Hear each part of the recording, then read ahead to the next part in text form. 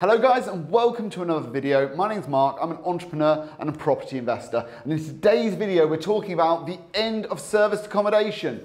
Is there problems on the horizon that are going to make it a completely unviable strategy? Now stick with me in this video because I think it contains some really important information. And before we do that, if you haven't already given it a like, give it a big like, helps me out with the algorithm. Subscribe if you haven't. And one more point on this video. Nick, you've just had a baby, haven't you? Yeah. And we said that anything we earn in this video or any of the videos this month from people booking consultation calls with me is going to go to Nick. So Nick, you've got a message to everybody, haven't you? Join the consultation calls.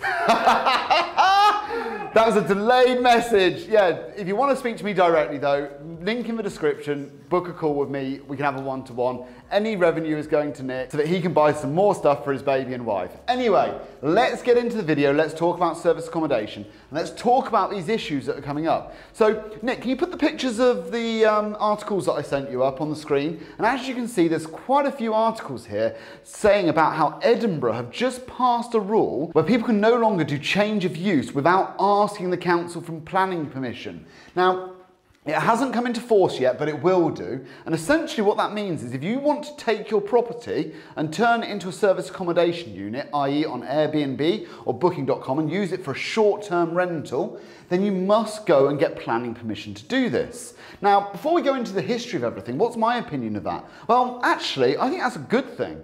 I do think that you should have to ask somebody before you change the use of your building. I shouldn't and can't buy a property in the middle of a residential street and turn it into a workshop. It's right that I shouldn't. I can't turn it into an industrial unit and I can't turn it into a hotel.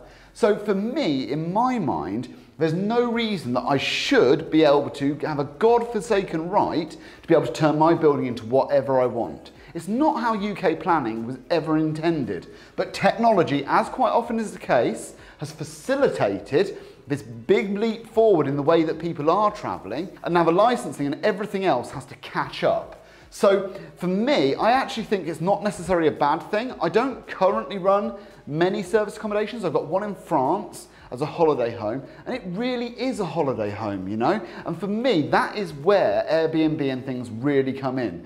I don't think personally that if I've got a block of residential flats that people should be able to rent out one of those flats every Friday, every Saturday, turn it into a party house. It completely destroys the residential nature of that building. It's not unsurprising and it's absolutely perfectly fine in my mind.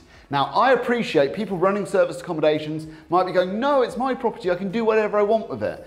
But you wouldn't want your next door neighbour to turn their property into a motorcycle garage. You wouldn't want them to turn it into a car park. The capitalism has to be controlled at some point. And for me, this is one of those occasions where capitalism does need to be controlled. So what is the history and what's happening around the world? Because there's a lot of this going on. And I want to give you that because really we can look to other cities, other countries and work out what they're doing about Airbnb, and then we can apply that to our own country and assume that it's likely that the Western world will all start treating it about the same. Now in Barcelona in May 2018, all Airbnbs or short-term rentals must be licensed. And that led to 2,577 listings being removed for not having a license. And beyond that, Airbnb landlords received over 600,000 euros of fines. So Barcelona were getting very serious, and it really did cite the fact there was becoming a lack of affordable housing for locals. And I don't think that's unreasonable to then cap the number of Airbnbs or anything else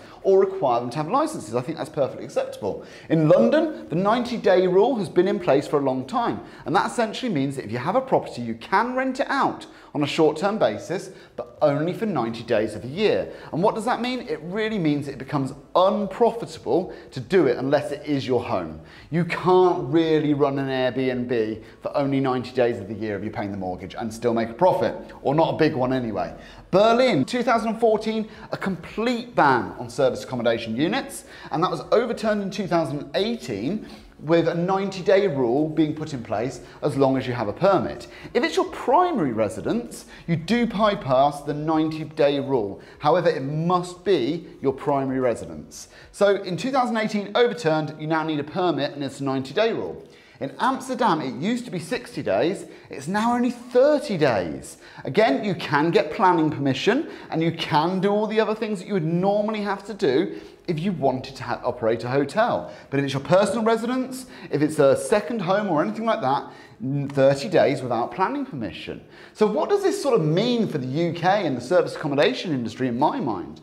Is it dead? I don't think so. I don't think it's dead at all. I think what's going to happen is you're going to have to look at specific properties, and they're going to have to be in the right locations in order to have guest houses. If you drive down a seaside street in Torquay, you'll see guest house after guest house after guest house.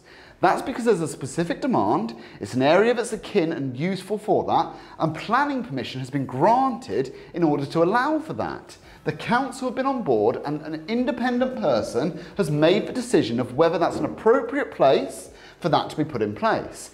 And I think that independent people really should be the people that are making decisions on this. So let's loop this back to the UK. So London, we've already got the 90-day rule in place. That's already being affected.